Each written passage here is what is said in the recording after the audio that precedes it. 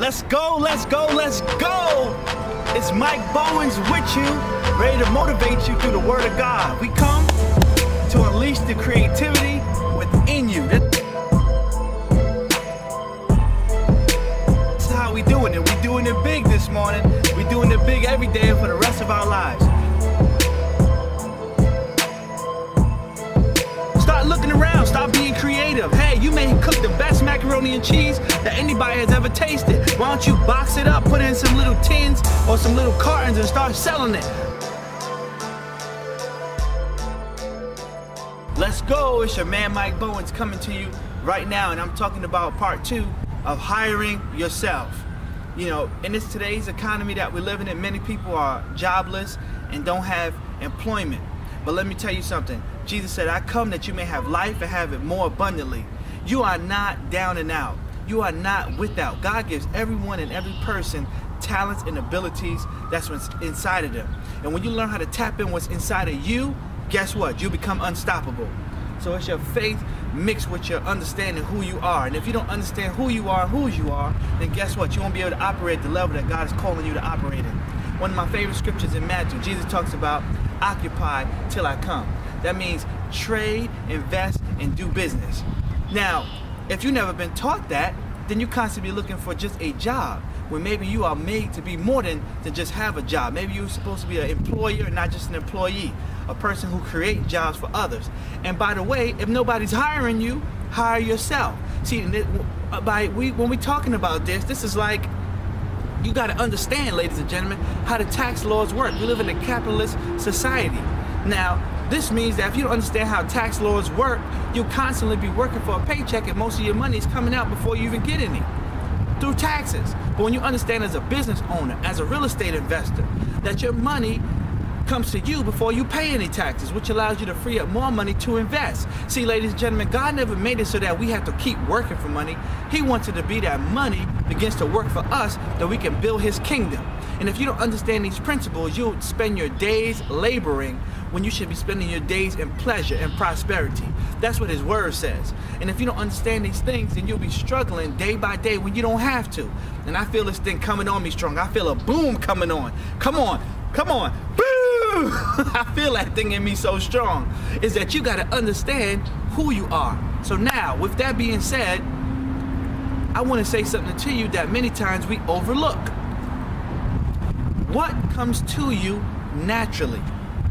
See, there's some things that you can do that nobody had to teach you how to do, but you just know how to do it. Some people can sing, some people can dance, some people can type, some people can sew. But you got to examine yourself. You got to spend time with God and spend time alone. That's right, alone. Shut the TV off, shut the iPhone off, shut the iPad off, and all the other eyes. And shut them off and get quiet. And ask yourself, what comes to me, what gifts has God given me that's natural? Certain things I could just do it. You know what I'm saying? I ain't even talking about Nike, I'm talking about you. Some things that you can just do that no one has to teach you. Of course, you can always go to school and perfect the gift that's already inside you, or go get some training on something that's already inside of you. But notice I said it's already inside you. You take a fish, you take that same fish and put it in the water. It could just swim. It knows how to instinctively, because God made that fish to operate in that environment. You take that fish, that same fish, and put it on sand, it's going to die. And that's how many of you are right now. You're operating in fields that you shouldn't be in, because that's not the gifts that God put inside you. You're just doing it for a paycheck, instead of going to a field where you can thrive in, because those are the gifts that God put inside you. Now, this is what I want you to focus on. Number 1, what comes to me natural? Write this down. Number 2, will I do it for free? Do you have a passion for it? See, many times people only want to do things unless they get paid for it, but you need to be able to do things for free until your gift can kick in and enough people know about you and they're willing to pay for your services. So do you have a passion for the thing that's inside of you? I mean, this thing should be so strong in you that no fire can put it out. No discouragement can put it out. No haters can put it out. Nobody can talk you out of it. Because when God puts something so deep inside of you, you're willing to do whatever it takes to bring that dream into reality. And I'm at the point in my life, and I heard this quote and I take it as my own, that I want my reality to be better than my dreams. You can get to the point, ladies and gentlemen, that your reality is better than your dreams. Another person said that if you're dreaming and you wake up and you're still dreaming and you're running too fast, you're running too slow. You got to get to the point where your reality becomes your dreams, that you're just not thinking about it, that you're becoming it every single day. So another thing, what comes natural to you? What's your passion? What gets you going? What is it that you want to do that nobody has to motivate you? I hear some people say, yeah, I want to do this and I want to do that, but I need somebody around me to motivate me to do it. But right now I'm motivating you. Right now I'm pushing you. Right now I'm telling you can do it. Right now I'm telling you can make it. And if you like me, a born again believer, you know that you can do all things through Christ who strengthens you. So now, with that being said, why do you need somebody else to motivate you? When it's something inside you burning so strong, you just need to get up and start doing it. The Bible says, write the vision, make it plain. You need to get up and write your goals down, accomplish that goal.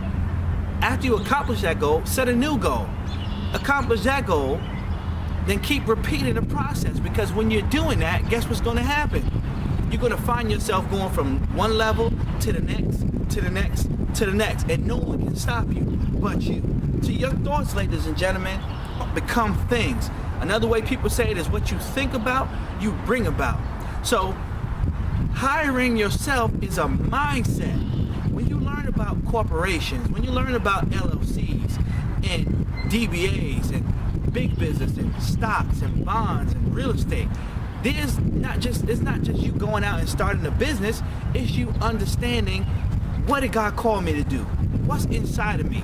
And then understanding the logistics around it so that you can then take the abilities that's in you and make a legitimate business out of it.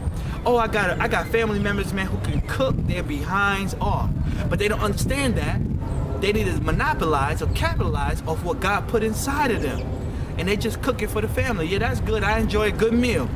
But if you understand how to take that to the marketplace, how to take the ideas and gifts and talents that put inside you, that God put inside you, and take it out to the marketplace, how to sell it, how to price it properly, how to open up a bank account, how to get an EIN number, how to make it a corporation, how to market it, how to make a website, how to do sell in orders, how to take orders, how to count your inventory. These are things that you need to know that many times we are not taught because we don't take the time to learn these things. People say, they love to quote Malachi chapter 3, verse 10.